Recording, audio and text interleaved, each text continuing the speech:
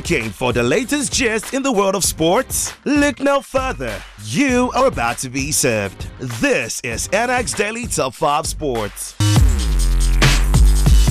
At number 5, Jarrell Miller denied license to fight Anthony Joshua after adverse finding in drug test. Jarrell Miller has been denied a license to fight Anthony Joshua by the New York State Athletic Commission following an adverse finding from a drug test in March. The decision to deny his license does not guarantee that a fight against Anthony Joshua is off, but Miller will be able to reply if his B sample does not show an adverse finding. However, Joshua's promoter Eddie Hearn has said that they are likely to need a new opponent.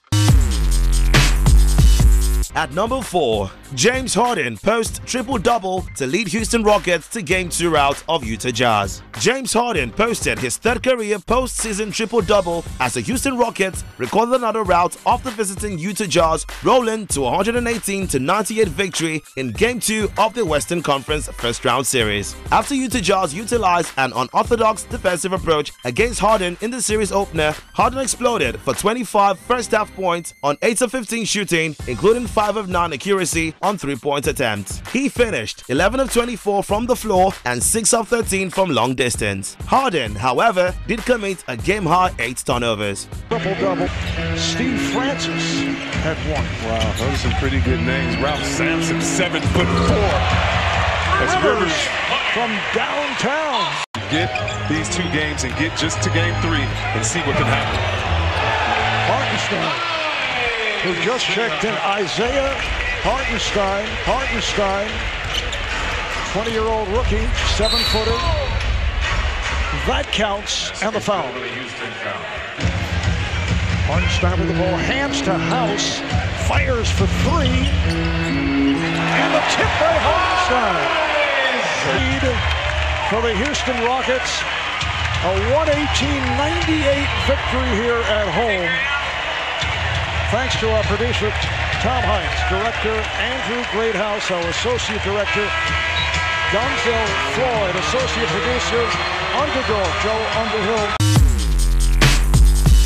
At number 3, Francesco Molinari moving on from draining Masters at RBC Heritage. Francesco Molinari is looking to put his Masters disappointments behind him as he returns to action at the RBC Heritage. The Open champion was in pole position to claim the opening men's major of the year and held a 2-shot lead heading into the back 9 at Augusta National, only to finish tied 5th after 2 double boogies in its closing 74. Molinari's late stutter allowed playing partner Tiger Woods to secure a 15th major title, with the Italian now looking to bounce back at Harbour Town before taking some time to rest ahead of the PGA Championship next month.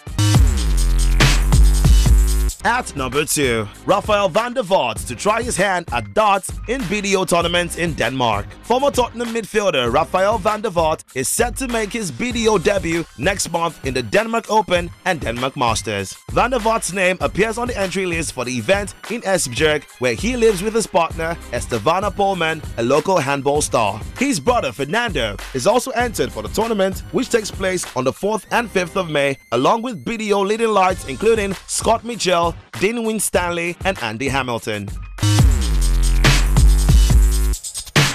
At number 1, let's check out the highlights of the quarterfinals of the UEFA Champions League. Liverpool set up a semi-final showdown with Barcelona as a clinical 4-1 victory at Porto secured a 6-1 win on aggregate in the Champions League. Georgian club side weathered an early storm as Porto pushed for the much-needed opener at their Stadio do Dragão, but the host ultimately fell behind when the VAR ruled Sadio Mane was onside when tapping in from Mohamed Salah's cross. In the other game of the night, Tottenham reached the Champions League semi-finals for the first time in the history in an exhilarating 4-4 away goals win over Manchester City on a remarkable night at the Etihad Stadium. Raheem Sterling was denied a dramatic winner in stoppage time when Sergio Aguero was ruled offside in the build-up after a VAR check, as Fernando Llorente's unorthodox finish, which also survived a VAR check for handball with 17 minutes remaining, ensured Mauricio Pochettino's side face Ajax for a place in the final. And that's it on NX Daily Top 5 Sports. For this and more, follow us on all social media platforms at Nigezie Extreme, and you can visit our website. It is www.nigezie.tv.